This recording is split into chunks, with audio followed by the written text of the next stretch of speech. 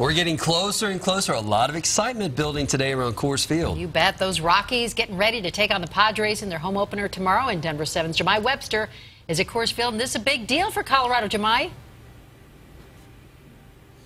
Huge deal. These seats will be filled tomorrow, but for now, it's just myself, my photographer Peter, and the grounds crew who is manicuring the field one final time before the Rockies and Padres actually step out here for the first time in 2016, their home opener.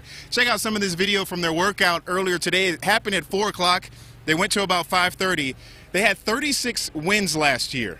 They're looking to improve on that. Jordan Lyles, he went 2 for 5. He'll be your starter with a 5.14 ERA. But we're talking about the hottest bat in baseball, Trevor Story, batting .286, 4 home runs in his first 3 games. And, of course, the usual suspects were out there, Nolan Arenado and Carlos Gonzalez. Those guys, Gold Glovers, who will likely continue that stretch along this season back here at home now. But they were talking about being excited to be back home finally. After months in Arizona for spring training and then to start the year against the Diamondbacks, they won that series 2-1. Now they're excited to finally be back in the Mile High City to kick this season off.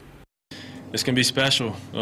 I've heard a lot about this place and you know how good of a ballpark it is to hit, but really just excited to get out there and play in front of the fans. Something that I never get old. Just get back home and expecting a lot of fans, and you know we have a beautiful ballpark, and just the excitement. You know, it feels like it's the first time. The weather's been great so far. I've been here for the last couple of days, which makes it a lot nicer. So it's going to be fun. It's going to be a fun time, and we're excited, and hopefully we can take care of business and get a win also.